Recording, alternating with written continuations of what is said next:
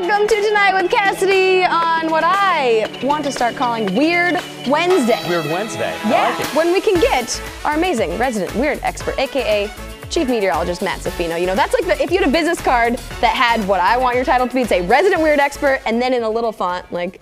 Make some for me. I'll hand them out. Why not? Sure. So we do this whole segment that is so Portland, where people send us all the weird, crazy, unique, cool things Fun, that you can only see in Portland. And people are sending, you guys are really stepping up. You're sending some great material, so keep them coming. We'll do it again next week. I know, we got to have you back every week because people keep sending stuff. Things keep happening. All right, so what should let's we get start into with? it. We're going to start with one I think that you found. I did. This was just sent in to me today, and I love this little story here.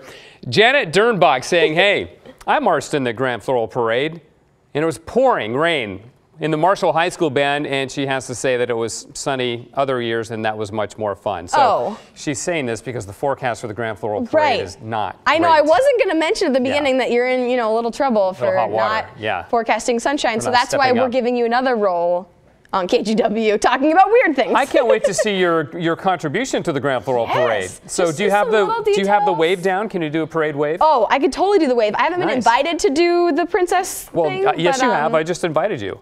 Oh, yes, thank you. As long as the resident weird expert says so. What about a march? Can you march? Can you do a parade march? I can march. I can't play any instruments, but we can do that. Multi-talented. Yeah, well, let's see something else talented. A sheep in a Subaru in a diaper. With a diaper? Yeah, could you just spot that on the streets of Portland? Yeah, because you don't want any dingleberries in your Subaru. Oh, gosh. What? Oh. Well, that's why the diaper's there. Am I right? Does the seatbelt work on a sheep belt? I wouldn't know. Yeah. And now someone sent us this one as soon as our show ended last time we had you on. Utility worker scarecrow. Yeah. Look at this. It looks like a utility worker. That's kind of brilliant. brilliant. You get close.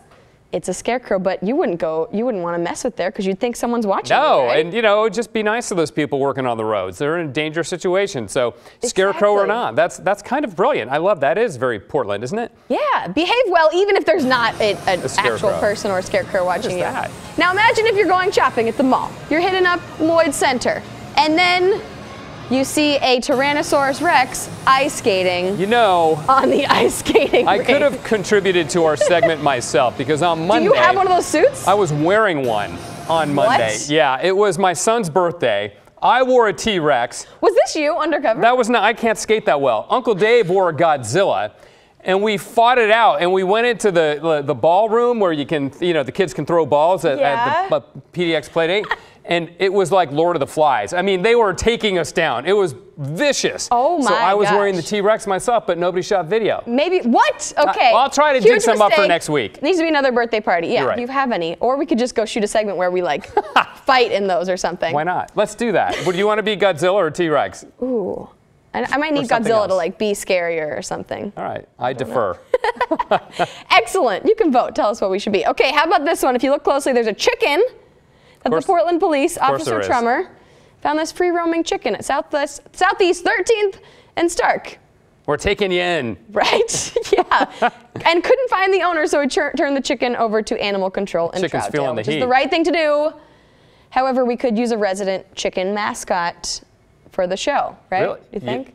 That'd be fun. Kind of. He would have a tough time on this, smooth floor that we have in here. If you won't do the T-Rex mascot and be here every day, we can have a chicken. I'll do that. I'll do it if you'll do it. Perfect. I feel a segment coming every day. on. Yeah, not every day. So if you want to send us, of course, you can tweet us at Cassidy Tonight, at Cassidy Quinn with the hashtag tonight-with-cassidy, or just at use Zaffino, at Zaffino. That's a super easy one. Second fiddle here, but you can also tweet me. He'll watch all of them, and the hashtag that is so Portland. Or keep Portland weird. We're following all the weird ones. It's all good. Yeah. Yes. All right. Fun times. Well, thank you, resident weird expert Matt Zaffino. He's going to get that T-Rex costume. He'll be back.